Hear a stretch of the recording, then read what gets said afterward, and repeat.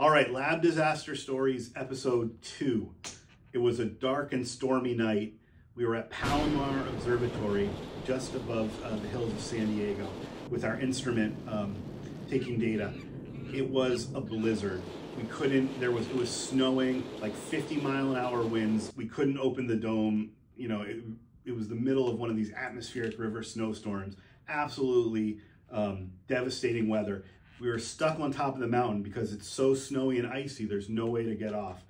And the wind was blowing really hard, so my graduate student, Seth, went into the dome to check everything in pitch black. So he was walking out in pitch black with just like his phone as a light, trying to check and make sure everything was good and there were no leaks of water into the instrument from the blizzard.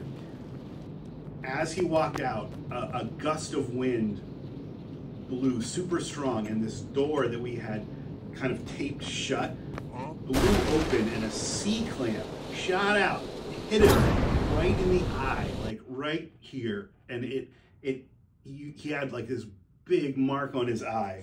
By luck, one of my best friends is an ER doc, and one of the other astronomers' uncle was an ophthalmologist. So we got them on FaceTime, and we diagnosed him over Wi-Fi.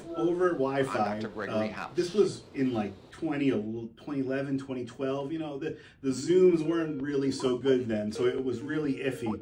But it turned out that he didn't need to go to the hospital, which was really good considering we couldn't have gotten him off that mountain, and he was fine.